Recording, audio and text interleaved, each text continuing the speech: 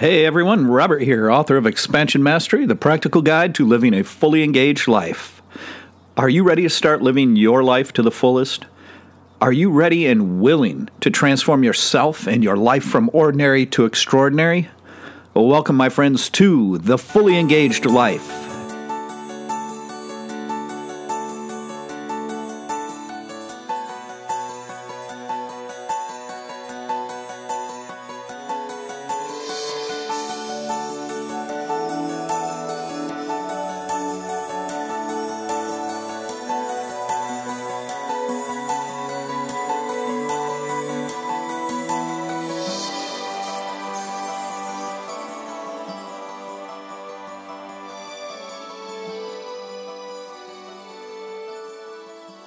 Welcome back to the show, everyone. In the previous episode, I covered an assessment between three types of spirituality. One that I wouldn't really classify as spirituality, but I put it in there anyway. And one of the things that I came across since then was Jack Canfield's Wednesday Wisdom.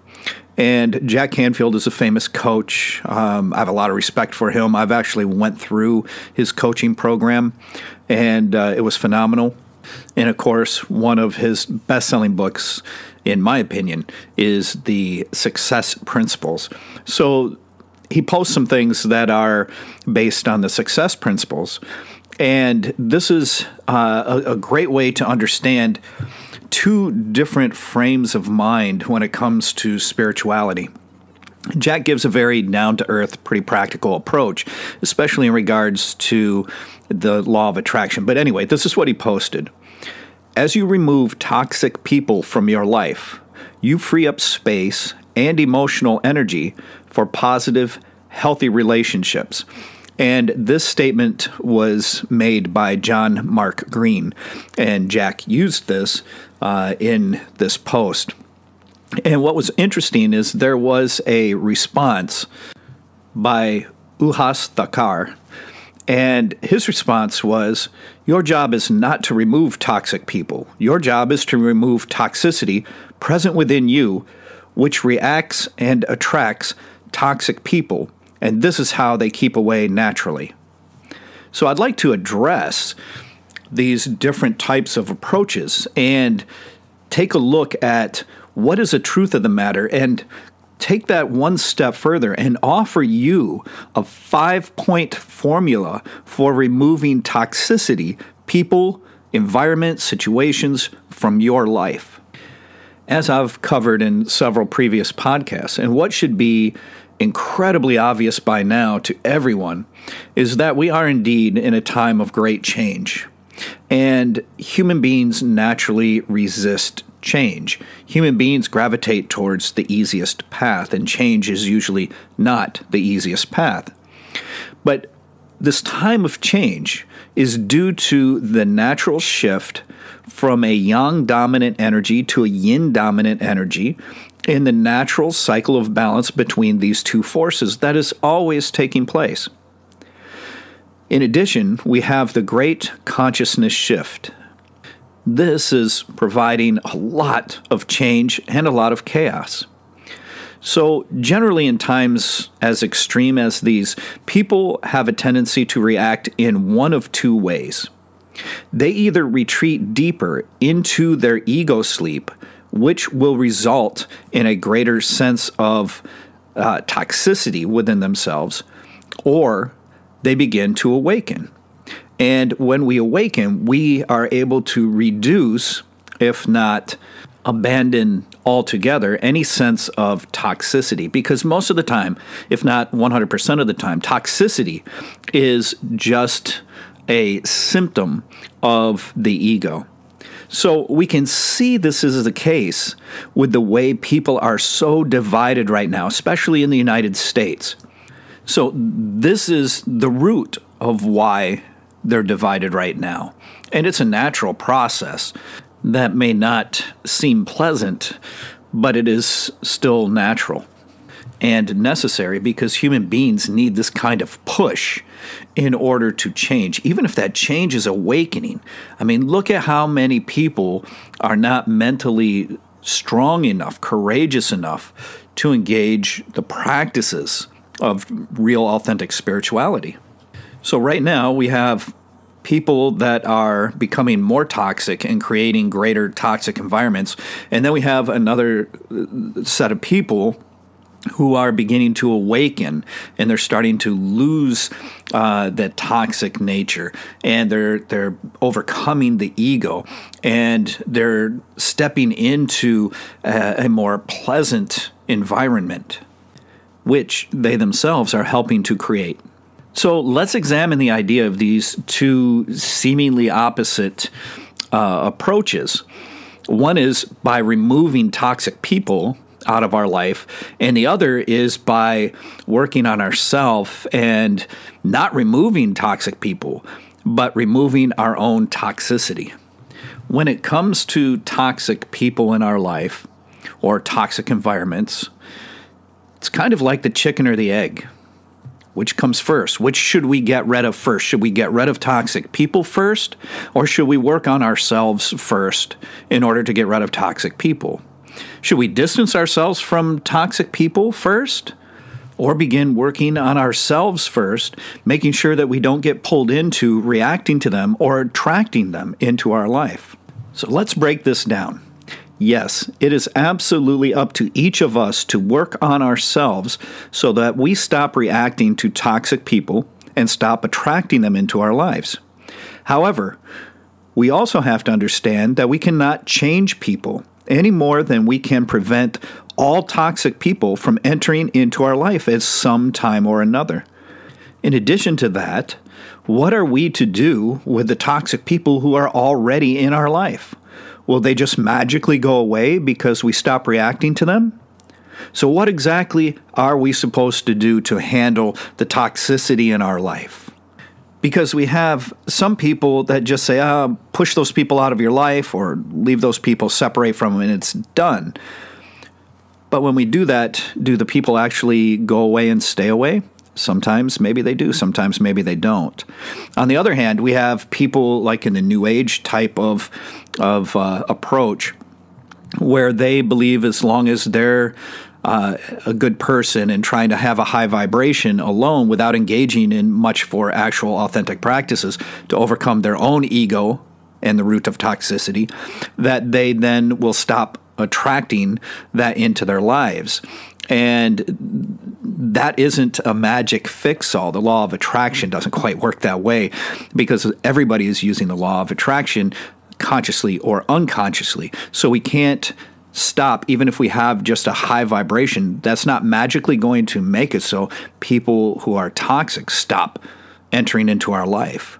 So what are we to do with all of this, and how can we make sense of this in a practical, usable manner that will allow us to actually flush this sense of toxicity out of our lives?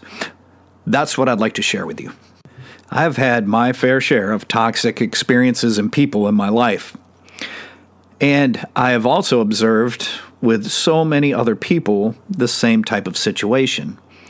And I'm sure, especially in my younger years, I served to be the toxic person for other people as well.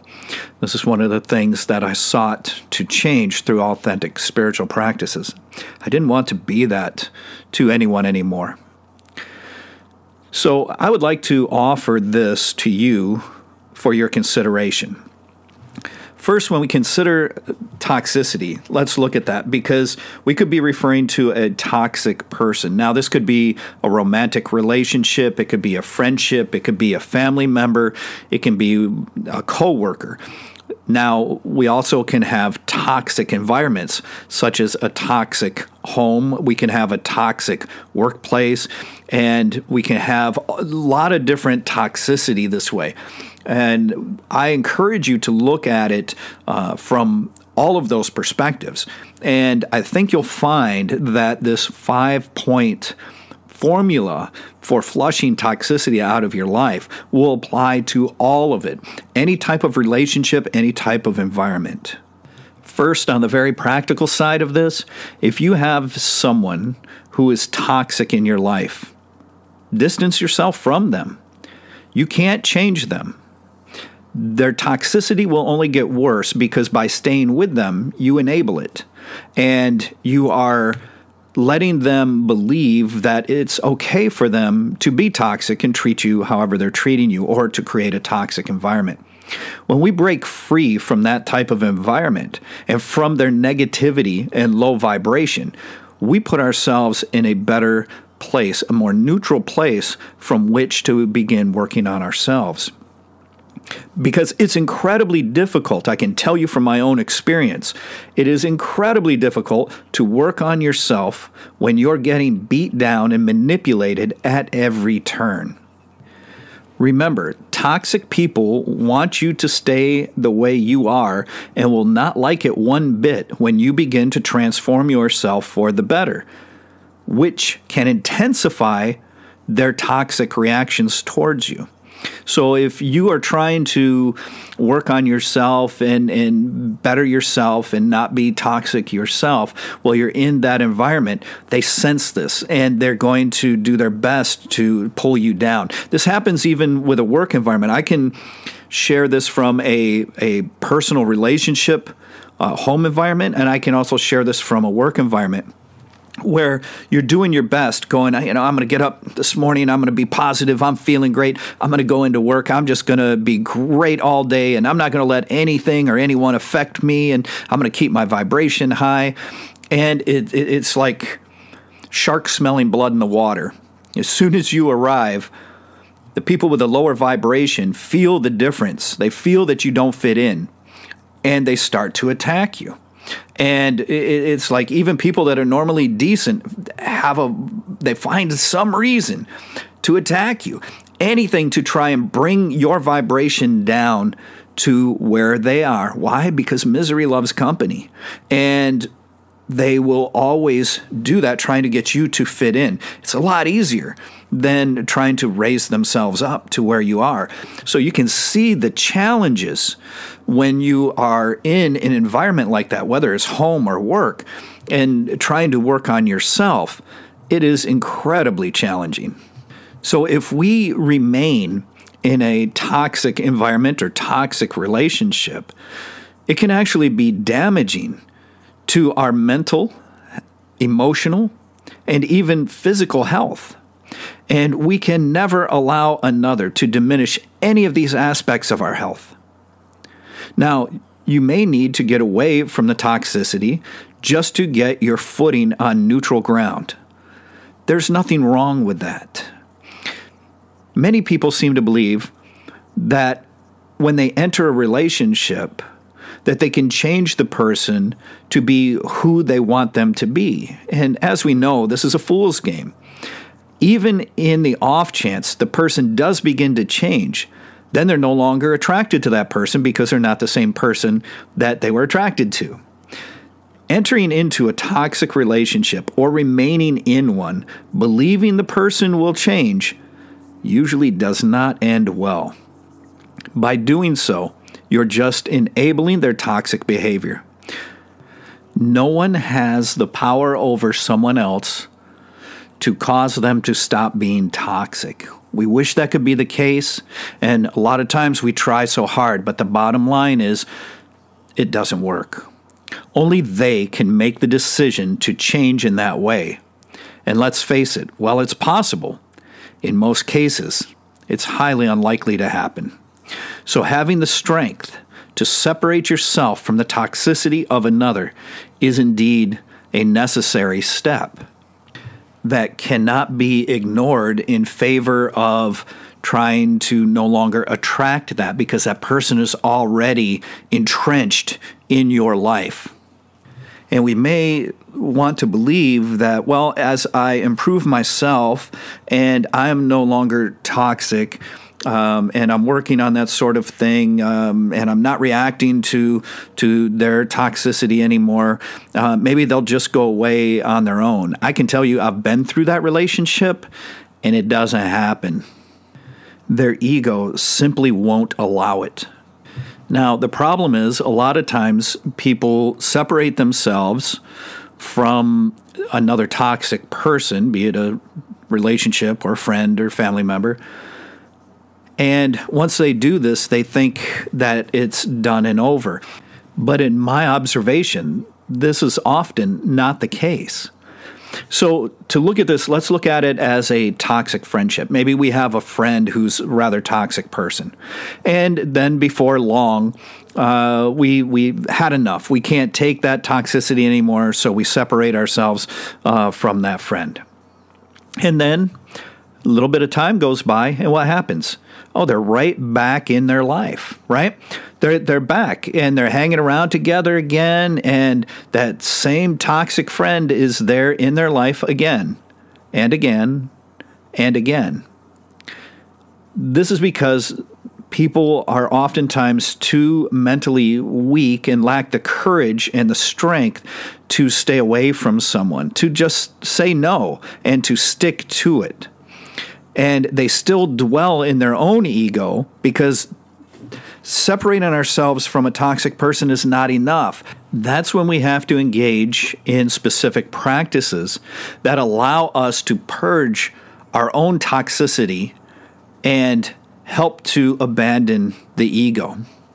Because if we fail to do that, then what happens is we have a tendency to still secretly desire the drama of the toxicity and the ability to feel superior over someone else.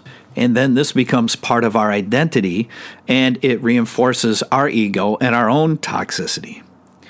So usually these same people are the ones who are insisting the loudest that they don't want that type of drama in their life anymore. And yet they turn around, open the door, and invite it right back in. This is why I observe people's actions, and I pay little attention to their words, because their actions truly do speak louder than their words, and much more truthfully. So some of my personal advice, which I've finally learned to take, when you make the decision to step out of a toxic relationship, make sure you are prepared to never look back. It doesn't mean that we harbor ill feelings or any negativity towards anyone. We simply understand that where they're at in their journey, they are still toxic. We choose not to be that way, so we aren't going to associate with that. Wish them the best, and don't do anything that would be harmful to them. Just simply separate yourself from them or the environment. Okay, and now let's take a look at this idea of learning how to stop reacting to and attracting this toxicity in the hopes that it will magically go away. Will it go away? This is a kind of a double-edged sword. On one hand, yes, you will stop attracting that to you if you stop reacting to it and you stop attracting it to you. We attract it to us by being toxic ourselves. Remember, like attracts like. So we also have to realize, however, that by doing this, the toxic people that are already well entrenched in our life aren't going anywhere. They aren't going to magically disappear. So you can see that we need actually a combination of these things in a very practical formula in order to make sure that it works. Remaining in a toxic environment or relationship of any kind can really drag you down. And every time you try to raise your vibration, they will usually come along and do something toxic to pull you back down. When you react to their toxicity, you are allowing them to drag your vibration back down. We have to understand that the reaction, even if it's well-deserved, still generally comes from our own ego. So we have to be able to no longer react to that toxicity, which in itself can be quite challenging. A toxic person generally strives to bring others to a place that matches their lower vibrational frequency, or even take yours lower than theirs so they feel better about themselves. This is usually accomplished through fear, pain, guilt, and shame. And it's this reason as to why when we react to them, to their toxicity from a place of ego, they succeed. If we still dwell in ego ourselves, then we'll enjoy the thrill of the drama, even if we profess we don't, at which point we're no better than they are. Egoic reactivity and negativity serves to keep us imprisoned in these toxic, downward spiraling cycles. It's the ego that causes us to be reactive instead of responsive. This is clearly seen in women who are attracted to the typical bad boy persona, as well as within men who are attracted to the typical hot mess persona. Let's face it, the bad boys and the hot messes are toxic people. And the people that crave that sort of thing are toxic themselves. Like attracts like. So be careful of these traps. We are told that these are good things, they're cool, right? Not the case. This is why we must recognize the cycle we're in, if we're in a cycle such as this. Then we have to accept responsibility for it. Instead of blaming the other person, which we do from ego, we have to accept responsibility for it. So you can see that no longer reacting to toxic people is an important part of this. When we look at the vibrational aspect of attraction, by learning how to raise our vibration and maintain that higher vibrational frequency, we then enter into a space where we no longer tend to attract toxic people into our life via any sort of relationship or environment. However, being out in the world and interacting with others, we are sure to still encounter toxic people from time to time. There's no escaping it when you're out in the world living with billions of other people. So the idea when something like that happens is to not react to them. When we react to them, our vibration lowers. So we don't react to them. We keep our vibration high, and then we separate ourselves from that, right? So we don't invite them into our life in any aspect whatsoever. So when we're out in the world and we have our nice high vibration, everything's going great, feeling good, we have to recognize it when we run into somebody like that and acknowledge it. We can't ignore it. Okay? It's reality. When that happens, we just check our own vibration, make sure it stays high, we don't react, and then we take measures to get out of there, right? To end whatever sort of relationship this is, even if it's just something that lasts 4 or 5 minutes. Having a high vibration doesn't mean that we'll never encounter these types of toxic people. It just means that we have the ability to stop attracting them so that they enter into our life. Once we attain a high vibration and learn to maintain it, you can never find it acceptable again to allow anyone else to cause your vibration to lower. And for the most part, those people will stay away. So oftentimes, the New Age people who try to engage the law of attraction fail to realize that we have to understand space. And when we have a certain amount of space in our lives and that space is filled with toxic people, there's no room for non-toxic people to come in. Sometimes we have to get rid of the toxic people so the non-toxic people have room to come into our lives. It's the same thing that you do if you are looking to attract a person into your life romantically. You have to make sure that you have 2 pillows on your bed. You have to make sure there's room in your closet or dresser, right? You have to make room. This sends that vibration out into the universe, letting the universe know you're ready. You have room for somebody to come into your life.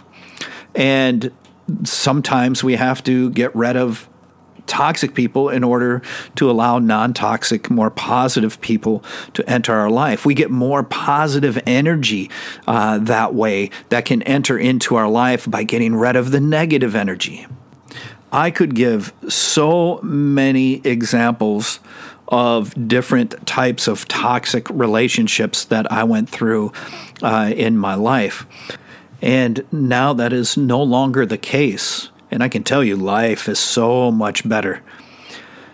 But it took engaging in authentic spiritual practices, allowing me to begin to awaken and allowing me to raise my vibration, open my heart, and live in a place of constant appreciation, love, and joy. But in order to do so, I had to engage in those practices that would allow me to abandon my ego. And when the ego goes away, the toxic nature of the false self goes with it. Okay, so here's a pretty simple formula that worked for me. It's worked for other people that I have prescribed it to, and maybe it can work for you too. Try it. If you need to alter it to fit you and your lifestyle in whatever way, that's fine. But at least give it a shot. And I truly hope that it works for you. I've used this in personal and professional relationships, as well as in various environments, and it has always served me well. Step number 1, recognize and admit that you are in a toxic relationship or environment. First, we have to recognize it, and we have to be willing to admit that that's the case. That is when we start to accept some responsibility for what's going on there. As long as we blame the other, we'll never be successful in getting rid of the toxicity because we ourselves are somewhat toxic.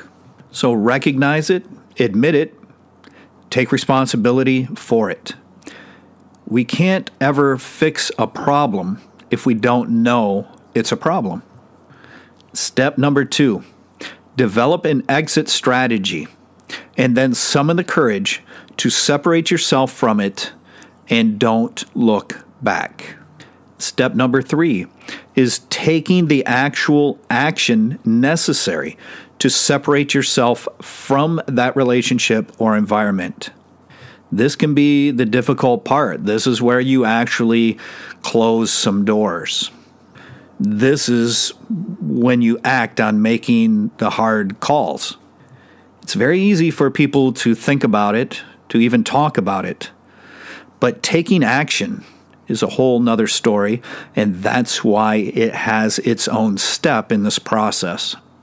It is at the end of this step that you are now free from that current toxic relationship or environment. Step number 4, begin working on yourself through actual authentic practices that will help you abandon the ego so that you can stop reacting to the toxicity of others. And at the same time, abandon your own sense of toxicity so you are no longer toxic. Step number 5, begin working on yourself through authentic practices so that you no longer attract these types of people, environment, or situations into your life. This is where you work at raising your vibration and maintaining that vibration so you no longer attract negative, toxic people or situations into your life. Instead, you attract positive, supportive, loving, high vibrational people and situations into your life. Remember, like attracts like. If you are no longer toxic and you have a high vibration and you are living in a place of love, joy, and appreciation, then that is the type of people you will begin attracting into your life, and the type of situations you will encounter and the types of environments you will find yourself in, because you have made the space for that. And you have worked on yourself so that you are deserving of it. So you may find yourself asking, Robert, is there a hidden 6th key? I know, my wife will get that one. Yes, there is a hidden 6th key. Go figure. Yes, there is. Enjoy the rest of your life. And with that, my friends, I would ask you to visit me at www.expansionmastery.com. You can grab your signed copy of Expansion Mastery, grab a fantastic ebook that is there, newly revised and expanded.